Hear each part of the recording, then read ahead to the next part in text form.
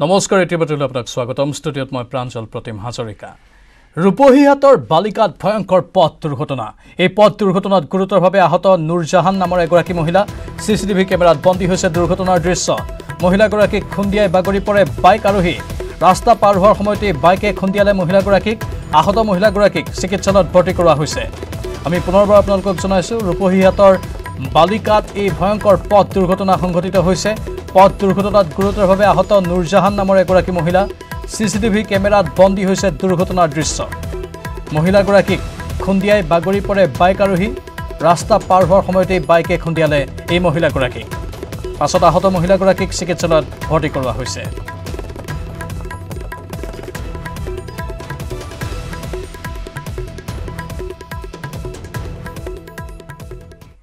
মাজুলীৰ অফলামুখ ঘাটত উত্তপ্ত পৰিস্থিতিৰ খবৰ অফলামুখ ঘাটত যাত্ৰীৰ অভাৱনীয় ভিৰ হৈছে পুৱতি নিশাৰে পৰা শাৰী পাতিছে টিকটৰ বাবে টিকট নাপাই যাত্ৰীৰ মাজত হাহাকাৰ লাগিছে ঘণ্টা ঘণ্টা ধৰি অপেক্ষা লাইনত ৰোগীসহ বহু যাত্ৰীও টিকট নোপোৱাত খুব উজৰিছে চূড়ান্ত অব্যৱস্থা মাজুলীৰ অফলামুখ ঘাটত আজিৰে পৰা চলিছে দুখন ৰোপেক্স অফলামুখ ঘাটৰ পৰা নিমাতীঘাটলৈ পুৱা 9 বজা আৰু বিয়লি 3 বজাত চলে ৰোপেক্স নিমাতীঘাটৰ পৰা অফলামুখ ঘাটলৈ একে সময়তে চলে ৰোপেক্স কমলাবাৰীৰ পৰা নিমাতীঘাটলৈ 8 বজাত আৰু 1 বজাত চলি আছে এমভি পানী জাহাজ নিমাতীঘাটৰ পৰা কমলাবাৰী ঘাটলৈ 10:30 আৰু 3:30 বজাত চলে এমভি পানী জাহাজ এবাৰত মাত্ৰ 200 গৰাকী যাত্ৰীয়েহে যাতায়াত কৰিব পাৰে এখন ৰোপেক্সত এদিনত মাত্ৰ 400 যাত্ৰীয়েহে যাব পৰা ব্যৱস্থা আছে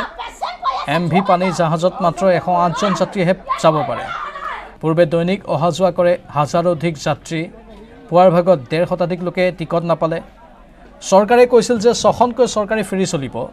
এতিয়া চলি আছে মাত্ৰ 3খন ফেৰীহে দুৰ্ঘটনাৰ পূৰ্বে অফলামুখ ঘাটৰ পৰা চলিছিল 5খন ব্যক্তিগত নাও কমলাবাৰী ঘাটৰ পৰা চলিছিল 6খন ব্যক্তিগত নাও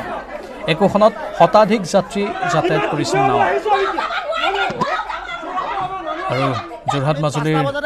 এই দুৰ্ঘটনাৰ পাছতে আমি অহা পাছৰ মানুহে আগতীয়াকৈ টিকেট পাইছে ইয়াত কিন্তু আমি পেচেণ্ট আমাক কাগজ চক পেচেণ্ট মানুহৰ টিকেট বিচাৰিলে পেচেণ্টৰ নাপায় এতিয়া আপুনি চক এইখিনি ডকুমেণ্ট চক পেচেণ্টৰ মানুহে নাপায় বাকী বেলেগে পায় আৰু পেচেণ্ট বুলি ক'লে আমাক কয় পেচেণ্ট তোমালোকৰ কিহৰ পেচেণ্ট বুলি কয় আমাক গতিকে কিবা এটা ডিচিজন আপোনালোকে অতি সোনকালে ল'ব লাগে আইডব্লিউডি মানুহে 2টাত টিকেট দিছে এজন মানুহক আৰু আগতীয়াকৈ টিকেট দিছে পাছত লাইন পাতি থকা মানুহতকৈ আগতীয়াকৈ গৈ এইফালে সময় টিকেট লৈছে গতিকে আইডব্লিউডি মানুহৰ ওপৰত বিহিত ব্যৱস্থা ল'ব লাগে চৰকাৰে মইতো ৰাতিপুৱা 3:30 বজাতে আহিছোঁ আহি মোৰ আজি মানে ছোৱালী এডমিশ্যন আছে লাষ্ট ডেট আৰু লাষ্ট ডেট মই মানে অসুখীয়া গাই মই আহিছোঁ এডমিশ্যনটো আজি খাই গ'লে মোৰ ছোৱালীজনী ভৱিষ্যত একেবাৰে আদায় হৈ যাব গতিকে মই মানে প্ৰশাসনক এইটো এটা অনুৰোধ জনাইছোঁ মোক কিবা পকাই হ'লেও মোক আজি পাৰ কৰিবই লাগিব 2টা দিছে 3টা দিছে আমি এই মানুহবোৰ ৰাতিপুৱা লাইন পাতি আছে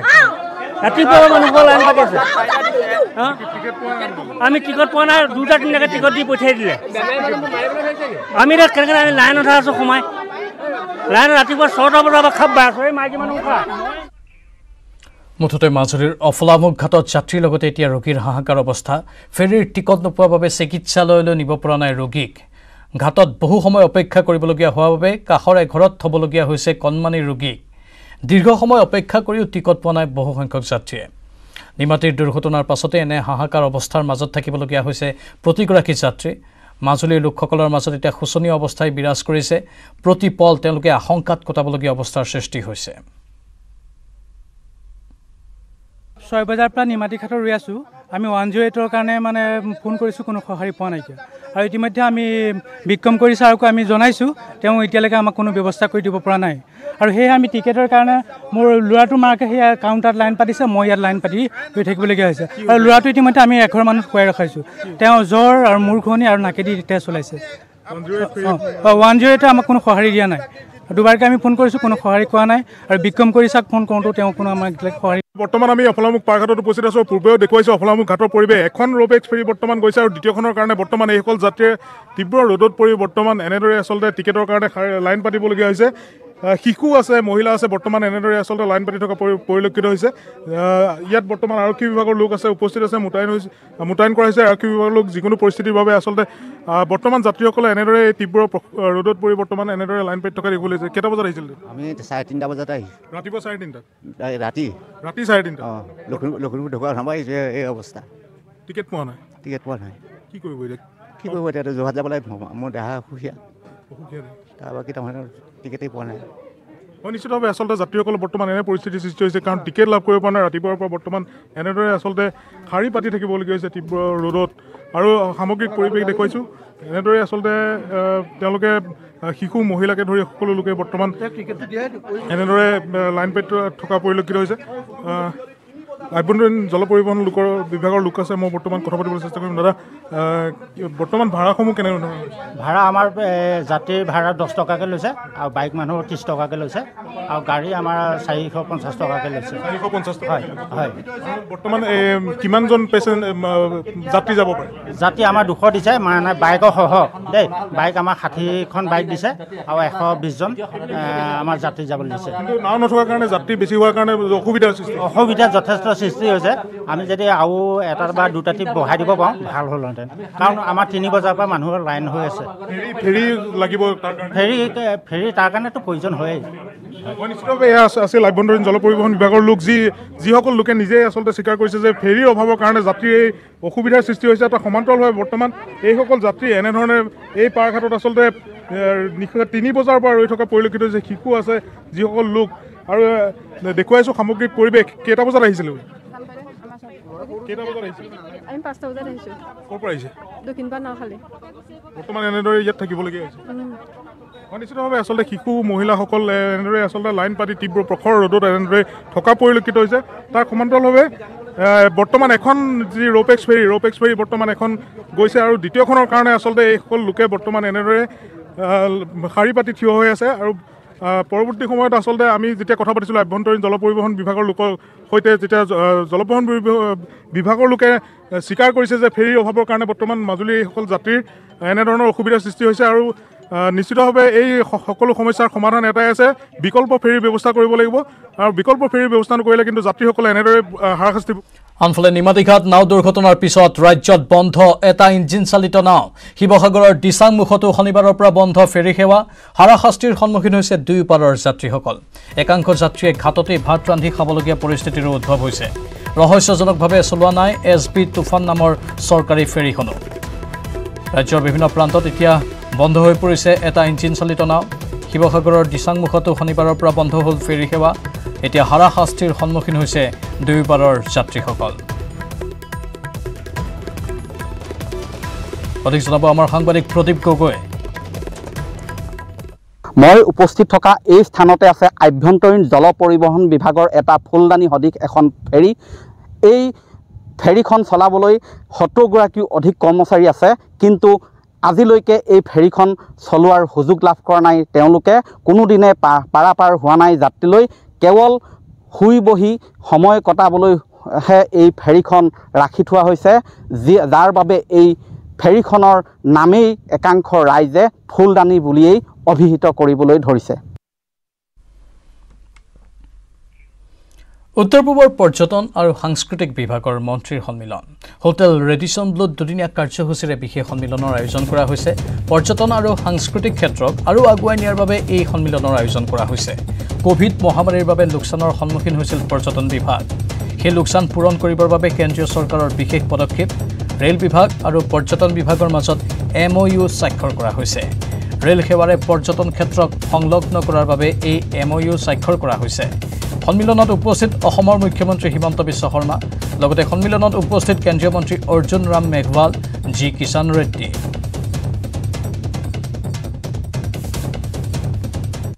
Entire Northeastern region we connected to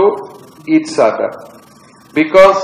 we cannot reach Arunachal Pradesh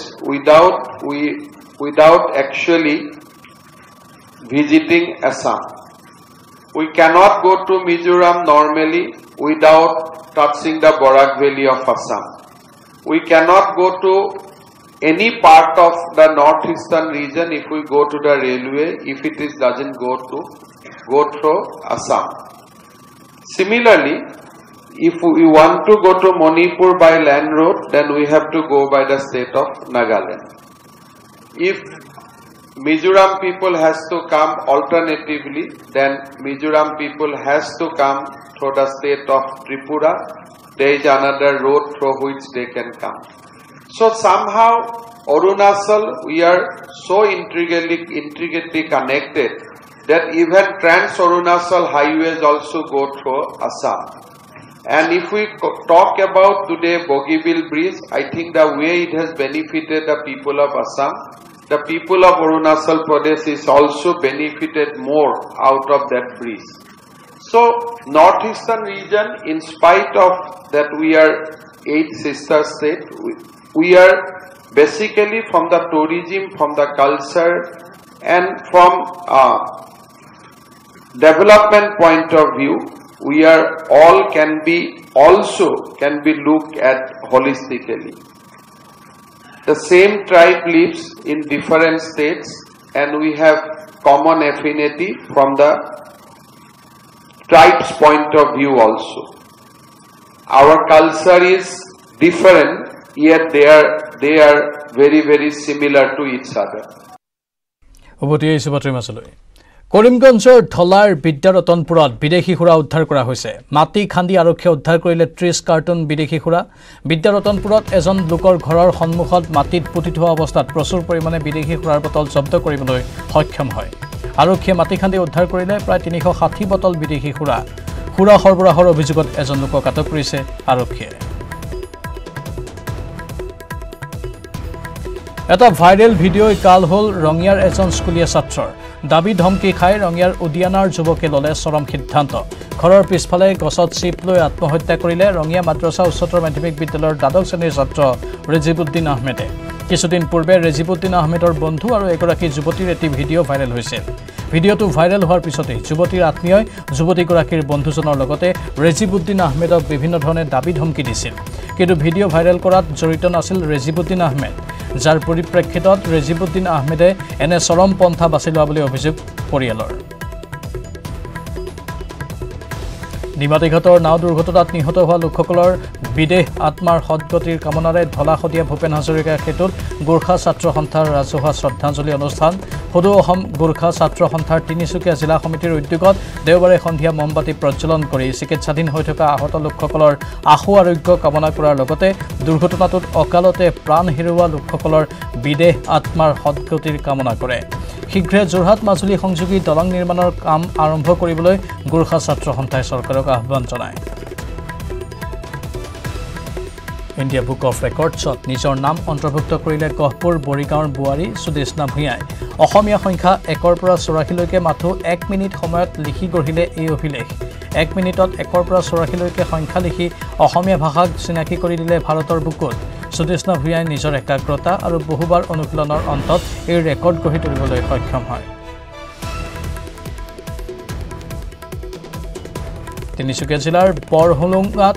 গাহৰি পালক সন্থাৰ আহ্বানত এক সজাগতা সভা। গাহৰি পালন কৰি কিদৰে স্বনিৰ্ভৰশীল হ'ব পাৰে তাক লৈ সভাত আলোচনা কৰা হয়। উল্লেখযোগ্য যে প্ৰতি বছৰে উত্তৰ পূৰ্বাঞ্চলত 10,000 কোটি টকাৰ গাহৰি প্ৰয়োজন হয়। মাত্ৰ 3,000 কোটি টকা গাহৰি উত্তৰ পূৰ্বাঞ্চলে যোগান ধৰি আহিছে। বাকী 7,000 কোটি টকাই বহিৰাজ্যৰ পৰা আমদানি হয়। এই চাহিদা পূৰণ কৰিবলৈ অসমে বছৰি আৰু 15 লাখটা গাহৰি উৎপাদন। দেওবাৰে নিশা পৰলোক প্ৰাপ্তি ঘটে একশৰণ ভাগৱতী সমাজৰ গোলাঘাট জিলাৰ নামচাৰ্য তথা ভক্ত শিৰোমণি দীপচন্দ দাস আটাৰ। মেৰাপানীৰ ভকত গাঁৱৰ নিজা বাসভৱনত শেষ নিশ্বাস ত্যাগ কৰা আধ্যাত্মিক বিশালতাৰ অন্যতম প্ৰতিভূ দীপচন্দ দাস আটাৰ মৃত্যুৰ সময়ত বয়স হৈছিল 109 বছৰ।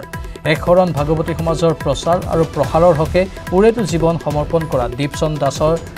আটাৰ মৃত্যুত শোকস্তব্ধ হৈ পৰিছে গোলাঘাট জিলাবাসী।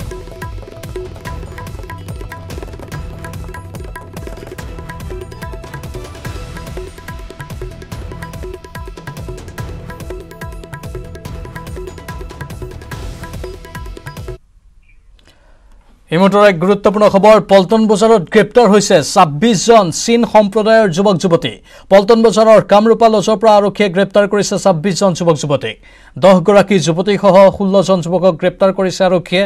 অবৈধভাৱে ভাৰতত প্ৰৱেশ কৰিছিল 26 জন বিদেশী নাগৰিকে অসম মিজোৰাম সীমান্তদি ভাৰতত প্ৰৱেশ কৰিছিল দলটোৱে দিল্লীলৈ যাবলৈ গুৱাহাটীৰ কামৰূপা লজত বাহৰ পাতিছিল এই 26 জনে ভাৰতত ভুৱা ভোটাৰ কাৰ্ড আধাৰ কাৰ্ডৰ লগতে বিভিন্ন ধৰণৰ নথিপত্ৰলৈ প্ৰৱেশ কৰিছিল মিজোৰামৰ আইজলৰ ঠিকনাত প্ৰস্তুত কৰিছিল ভুৱা নথি আইজলৰ এখন মহাবিদ্যালয়ৰ পৰিচয় পত্ৰও পোৱা গৈছে 26 জনৰ পৰা ফেথলজিক্যাল কলেজৰ পৰিচয় পত্ৰ পোৱা গৈছে এইকেইজন যুৱক যুৱতীৰ পৰা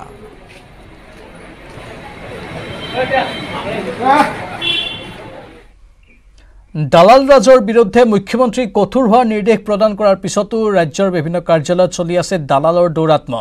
বিশেষকৈ চক্ৰ বিষয়ৰ কাৰ্যালয়সমূহত বৰ্তমানেও চলি আছে দালালৰ দপদপনি নগাঁও সদৰ ৰাজহ চক্ৰ বিষয়ৰ কাৰ্যালয়ৰ পৰা আমাৰ সাংবাদিক নীলোৎপল বৰাৰ এক বিশেষ প্ৰতিবেদন আগবঢ়াব বিচাৰিছোঁ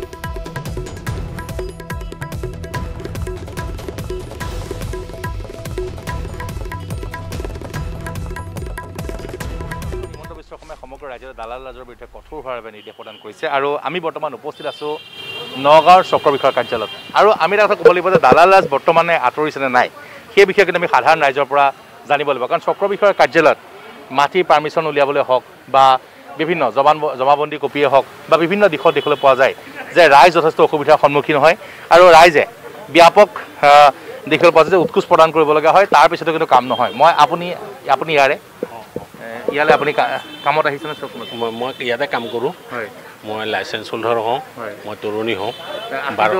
লাইচেঞ্চ আপোনালোকৰ লাইচেঞ্চ হোল্ডাৰ কিন্তু কিছুমান মানে অবৈধভাৱে কিছুমান লোক আহে তেওঁলোকে যথেষ্ট ৰাইজক অসুবিধা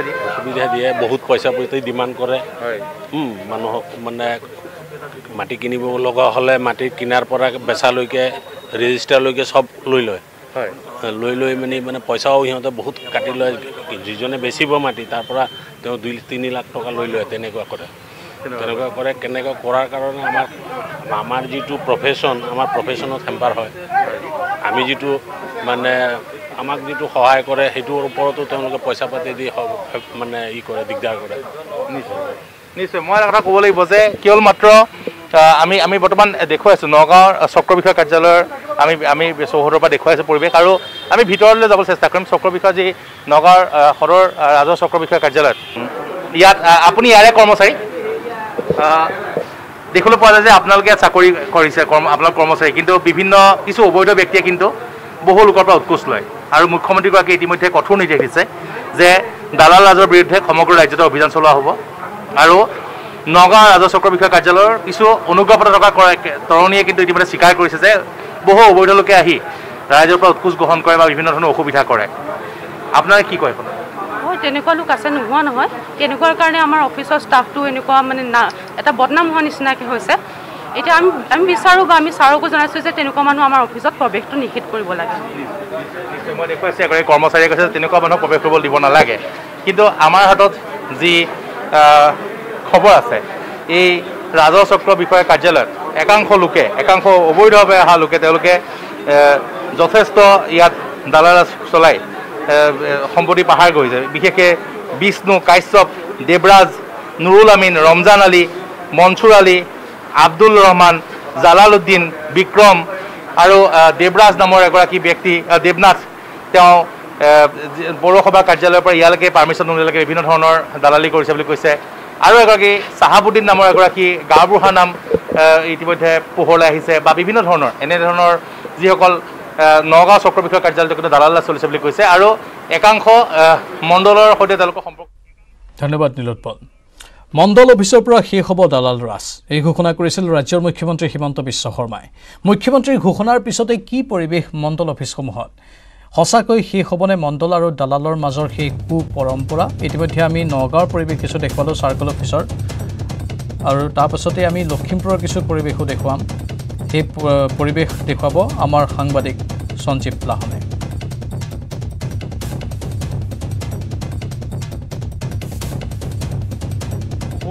পৰা আজিলৈকে মই মাটিকণৰ পটা নামদাৰি কৰিব পৰা নাই পতা ল'ব পৰা নাই এতিয়া কিমানবাৰ সজা কৰিলে অফিচত কিমানবাৰ সিমান নাই তুলনা নাই মই মানে হাবাৰ চুই খাই গৈছোঁ ক'ত লেঠা লাগি আছে আপোনাৰ কামটো ক'ত ৰৈ আছে মণ্ডলৰ পায় দৰখাস্তবিলাক নাই কৰি দিয়ে ইটো ডকুমেণ্টছ ল'ব ইটো ডকুমেণ্টছ দিয়ক দিছোঁ আকৌ নাই নিমিতে কওঁতে কওঁতে আজি ইমান বছৰ হৈ গৈছে মই আজি হেৰি দৰখাস্ত এখন দিলোঁ মই আৰু কেইবাবাৰো আহিছোঁ আগত কামত আহিছিলে মই মানে মাটি পটা হৈ আছে এইটো মানে নেটত উঠোৱা নাই তাৰপিছত বহুদিন ঘূৰি আছোঁ তাৰপিছত এতিয়া আজি আকৌ দৰখাস্ত এখন দিলোঁ আজি